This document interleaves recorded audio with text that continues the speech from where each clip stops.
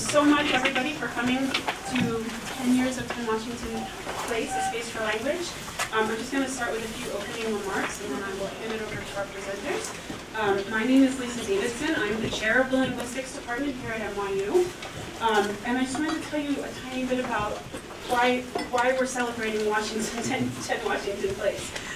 So 10 years ago, the Linguistics department moved into 10 Washington Place.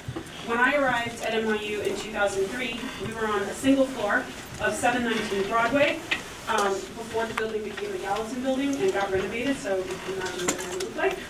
And then we were moved into temporary space in 726 Broadway.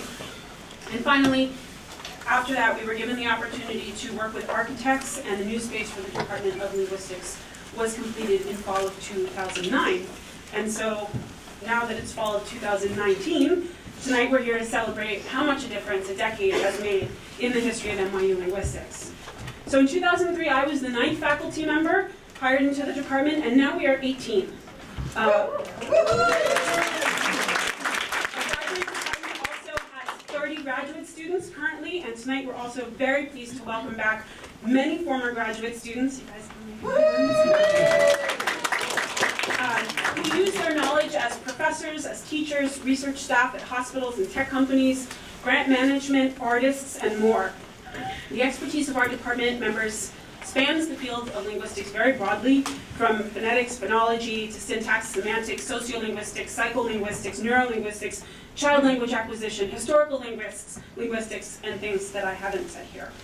Our work is also interdisciplinary, and we collaborate with colleagues in many departments around NYU, such as psychology, communicative sciences and disorders, the Center for Data Science, philosophy, and others.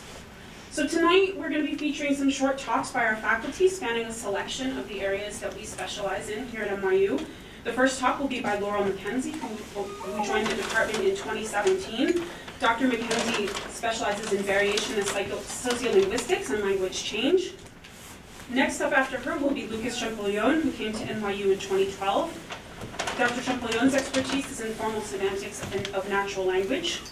After that is Patricia Irwin, who received her PhD from NYU in 2012, and now is faculty at Swarthmore College. Dr. Irwin is a syntactician who works at the interface of semantics, information structure, and discourse. And lastly, we'll hear from Elish Cronin, who arrived at NYU in 2017.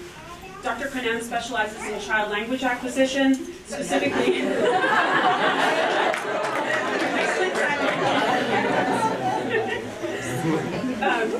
specifically focusing on how children learn what words and structures mean, so maybe a little bit later than these guys, and how this learning process relates to how languages change over time.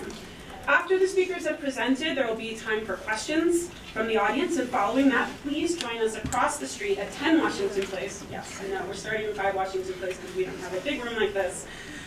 For food and refreshments, and for our linguistics science fair, where we'll have a lot of people from the department presenting their research, and you can learn firsthand about some of the work that our department has been doing and how linguistics is present in the world around us. So thank you for coming to celebrate with us tonight.